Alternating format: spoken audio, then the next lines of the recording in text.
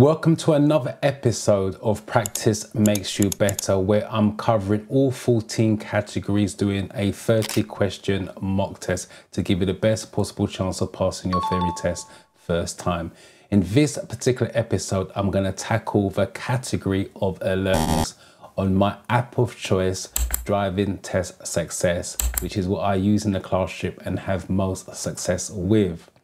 In this particular category, it only has 26 questions. So I'll be doing a 26 question mock test, giving you hints, tips, tricks along the way, visual clues where possible.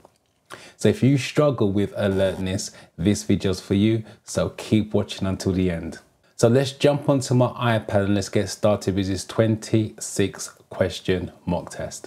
What does this curved arrow road marking mean? Now, if you're using the Driving Test Success app, you can enlarge the image, and I always suggest read the question, look at the image because sometimes there's clues in it, and then go to your 4 options. So in this case, they're talking about the curved arrow on the right hand side. So it's facing to the left, but on the right hand side. So let's go and see what options they gave us.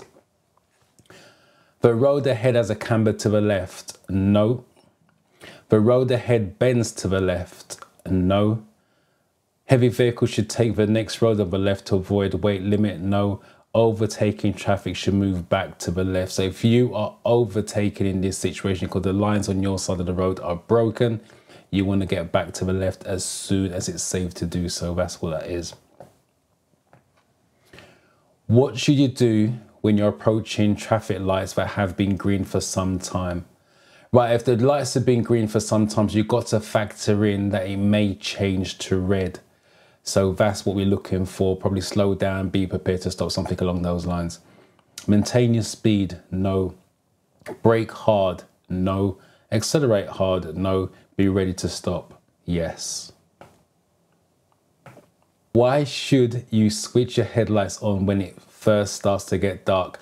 If the question comes up why you turn your lights on or why did so-and-so turn the lights on in the theory test, there's only one reason: to see and to be seen. There's no other reason why you turn your lights on.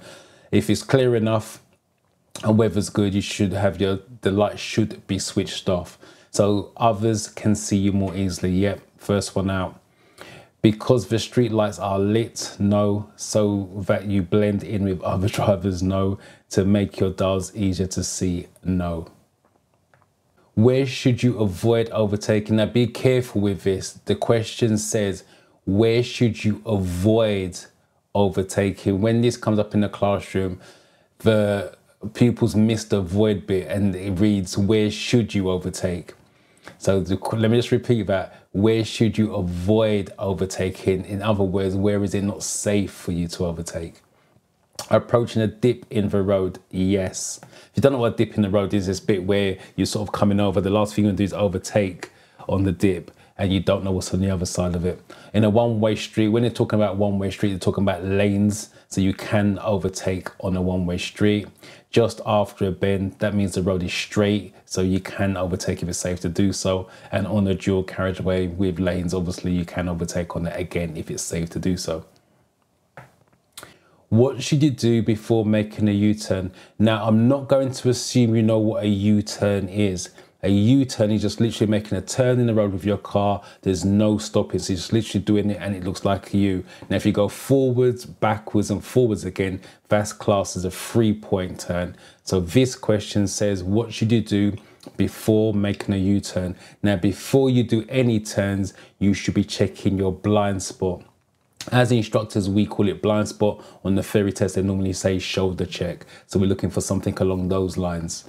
Select a higher gear than normal, no. Look over your shoulder for a final check, i.e. shoulder check, yes. Check road markings to see that U-turns are permitted. The theory test is always about safety, so they're going to always put you in a safe situation to make a U-turn.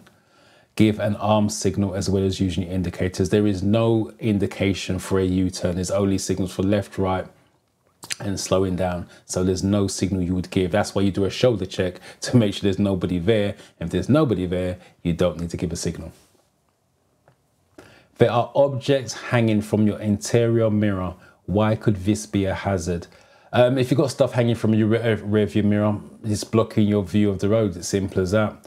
Your radio reception might be affected. No. Your windscreen could mist up more easily. No. Your view could be obstructed. Let's do that again clearly. Your view could be obstructed. In other words, you may not be able to see. Your sun visor might get tangled. No. When do windscreen pillars cause a serious obstructions to your view? Now, when this comes up in the classroom, pupils don't know what windscreen pillars are. Windscreen pillars are the things at the side of the car that keeps the windscreen in place. That's what they call windscreen pillars. So they're literally at the side of the car. So you've got your main windscreen and then obviously your door windscreen as well. So that's what windscreen pillars are. And they cause problems when you're on bends and junctions, because obviously they're blocking your view when you're looking left and right. So when you're approaching a one-way street, no, because technically that's straight. When you're approaching bends and junctions, yes, because you need to look left and right, and they're there on your left or your right. When you're driving on a motorway, no, because technically you're driving straight. And when you're driving on a dual carriageway, again, a dual carriageway is a motorway, but again, you're driving straight. You're driving your car. When may you use a handheld mobile phone? Right, there's two occasions where you can use a mobile phone. One, when you are parked up safely. With the new highway code rules, you've got to take the key out of the ignition. So when you're parked up safely, but the key has to be out of the ignition. And the other one, when it's an emergency, you can use your phone while it's in motion, but it has to be an emergency, i.e. something's fell off your car on the motorway, for example, and it's unsafe to stop. But that phone call has to go through to an emergency number, either 999 or a 112. So we're looking for either one of those options. When your car has an automatic transmission, no. When you've parked safely, that is probably going to be the answer. And it's got safely in it as well. I will add this in just in case you're new to my channel. If it's got safety, safely in the answer, you have to shortlist it as a possible answer. It doesn't always work, but remember the fairy test about safety. So if it's got safe in the answer, shortlist it as a possible. You can always change it. When you're receiving a call, no. When you're driving at less than 30 miles an hour, no. What should you do when you move off from behind a parked car? What should you do? So again, before moving off, you should be checking your blind spots, i.e. shoulder check. Use the exterior mirrors only. No. Look around before moving off. Yep, that's your blind spots, looking around before moving off. Give a signal after moving off. It's no point signaling after you've moved, and look around after moving off. And again, it's no point looking after you've moved. It's too late. You're waiting to turn right at the end of a road, so you're at a giveaway line. What should you do if your view is obstructed by parked vehicles? Now, the two options I can give you is use reflections or listen. So that's what we're looking for. Move quickly to where you can see, so you only block traffic from one direction. No. Stop and then move forward slowly and carefully for a clear view. That's a possible. Wait for a pedestrian to let you know when it's safe for you to merge. No. And turn your vehicle around immediately and find another junction to use. No. So it's going to be stop and then move forward. Ideally stop, i.e. look through reflections, listen to see if you hear lorries, motorbikes coming down the road, and then move forward carefully for a better view, which is called peep and creep for those of you taking driving lessons. What does the term blind spot mean? I've mentioned that. Well, like I said, as instructors, we call it blind spot. On the fairy test, they normally say shoulder check. Blind spot is just checking the area over your shoulder. So you're looking over your shoulder.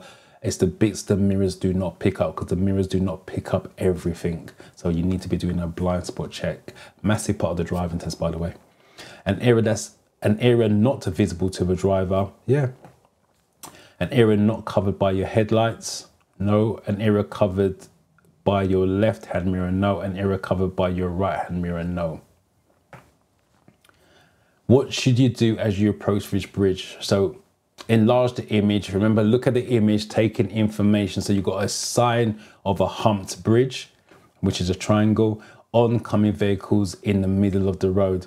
Now, if you take a look at this, there's no pavement on the left. So you're now looking for possible pedestrians in the road, but it also says oncoming vehicles in the middle of the road. So now let's see which option they're going to give us. Change gear, no. Move to the right, no. Keep to 30 miles an hour, no. Slow down. It's going to be slow down. One, it's on the bend. Like I said, it's got no pavement, so that the pedestrian could be walking on the road towards you. And obviously it says oncoming vehicles in the middle of the road. So that's what you should do. You're driving on a wet road, so the road is wet. What should you do if you have to stop your vehicle in an emergency? Now, in this situation, if you got to stop your vehicle in an emergency, that means you're braking firmly, not sharply, by the way, braking firmly. It means all the weight's going to go to your front wheels. So you need to keep both hands on the steering wheel is what we're looking for, something along those lines. Give an arm signal, no. Apply the parking brake and foot brake together. You're never going to use handbrake and foot brake together while the car's in motion. Select reverse gear, no. And keep both hands on the steering wheel. Yep, for safety and control, you're going to keep both hands on the steering wheel. What should you do if you can't see clearly behind when reversing? Now, if you can't see behind when reversing, they give you two options. One is get out and check, or ask someone to guide you. And when they say behind, they're talking from the boot down, not behind you directly. You're talking from the boot downwards. You're not going to see behind that no matter how much you look in that rear view mirror. Ask someone to guide you, first one out. Open the window to look behind, no. Open the door to look behind, no. And look in the near side mirror, no. You're on a long motorway journey. What should you do if you start to feel sleepy?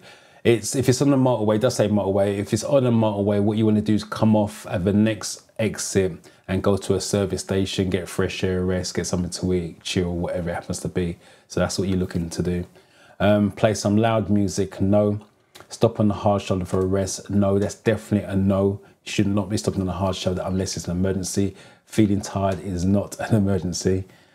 Drive faster to complete your journey sooner, no. Leave a motorway and stop in a safe place. Again, it's got safe in the answer, so it's going to be that one. Why should you use your mirrors when you see a hazard ahead? Right, the reason why you check your mirrors, and that's your hazard perception for those of you taking driving lessons. On the videos when you're clicking, that's you checking the mirrors if you was driving live. So you see a problem, check mirror. See a problem, check mirror. Because you want to know how your actions are going to affect the drivers behind. I normally say to my pupils, if you can't see it, if I don't see the problem, it can't tell the brain what to do. So if you don't know the car is really close behind you, the brain doesn't know it can't stop suddenly, or it shouldn't stop suddenly. So that's what you want to be doing. To check what's happening on the road ahead, mirrors show you from behind, so it's not ahead. To assess how your actions will affect the traffic behind, yep, definitely. Because you'll need to brake sharply and stop. Nope, you're never going to brake sharply anyway. Because you'll need to accelerate out of danger, no. How can you make sure that a satellite navigation system, i.e. sat-nav system, doesn't distract you when you're driving? But how can you make sure? That's the key, what they're saying. How can you make sure? Only set the destination when you're lost. That doesn't make sense. The whole reason for a sat-nav is not to get lost. Choose a voice that you find calming. No. Set it before starting the journey. Yep, set it up before you start, so it's already done. Turn it off while you're driving in the built-up areas. Again, doesn't make sense. You're turning right onto a dual carriageway. What should you do before merging? So again, so look at the image. So the silver car at the giveaway line is turning right where the van is. The first thing that drivers should do is check to see if the central reservation is wide enough for the car to fit, because that's going to determine what your next actions are. So stop, apply the parking brake, then select a low gear, no. Position your vehicle well to the left of the side of the road, no, because you're turning right. Make sure that you leave enough room for the vehicle behind, no. Check that the central reservation is wide enough for your vehicle, yes. You're waiting to emerge from a junction. The windscreen pillar, again, the windscreen pillar is restricting your view. What should you be particularly aware of? Now, this question, be careful with it. The key word there is what should you be particularly aware of? So motorcyclists, yes, because they're smaller and the pillar could be hiding it. Lorries, no. Coaches, no. Buses, no, because they're all large vehicles. So always going to be aware of cyclists and motorcyclists at junctions because of your door pillar. What should you do before slowing down or stopping your vehicle? So with this, it's similar to the question we had about 2-3 questions back when it's talking about why checking the mirrors. What you should do before slowing down, as I mentioned earlier on, is check your mirror has a perception. See a problem, check mirror. So you know how your actions are going to affect other road users, or if the eyes don't see it, it can't tell the brain there's something going on behind. So flash the headlights, no. Use the mirrors, yes, for safety. Select a high gear, no. Sound the horn, no. What's most likely to distract you while you're driving? So let me just break that down again. What's most likely, that's the key.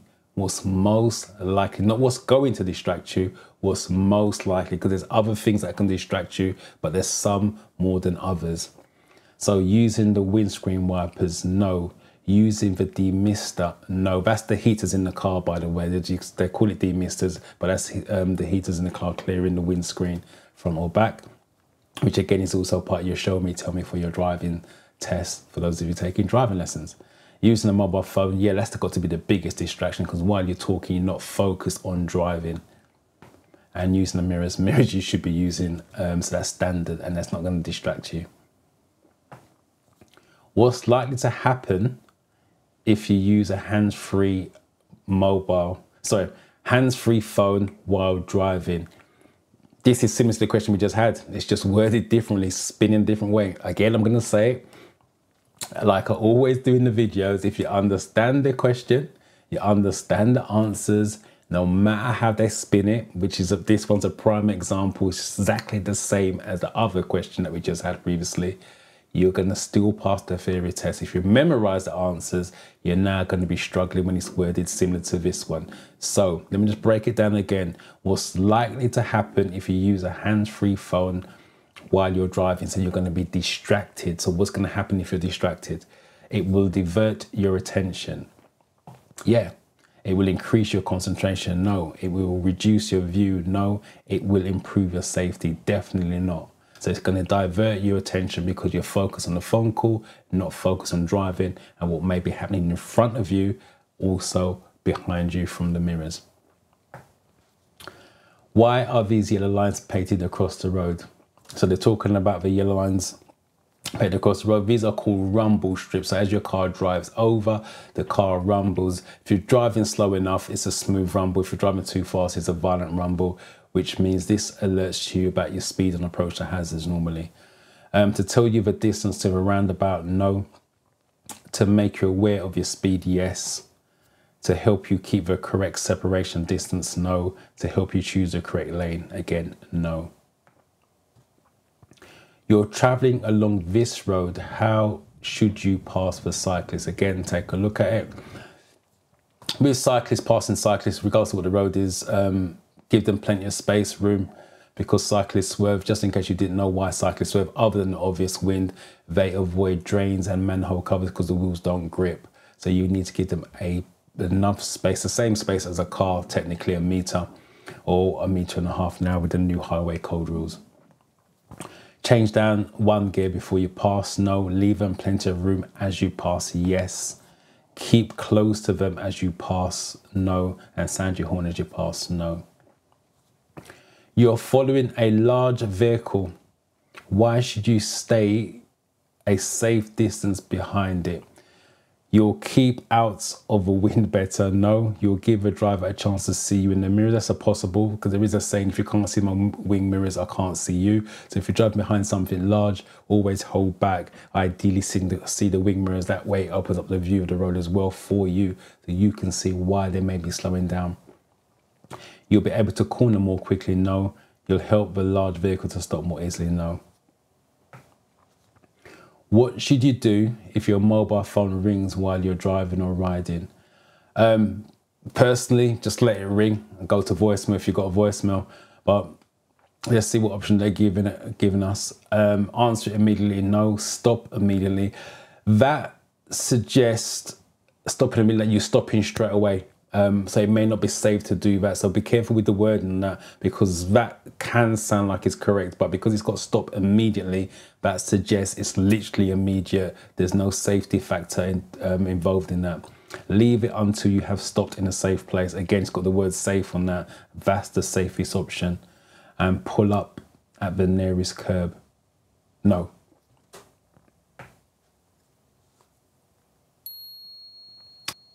So there you have it. Alertness is one of the easier categories. All it is designed to do is make you aware of the safe stuff you need to do and keeping you alert once you pass your driving test. If you haven't already, come and join us in our community on Discord, where you can start with like-minded students, ask any questions, post the screenshots or questions that you may be struggling with. I will leave the invite in the description below and as a pinned comment. If you got value from this video, like, comment, definitely subscribe and share it with your friends so they have the best possible chance of passing their theory test first time. YouTube's going to show you a video here. I'm going to show you a video here. Go off and watch which one's relevant to you, and I'll catch you in the next video.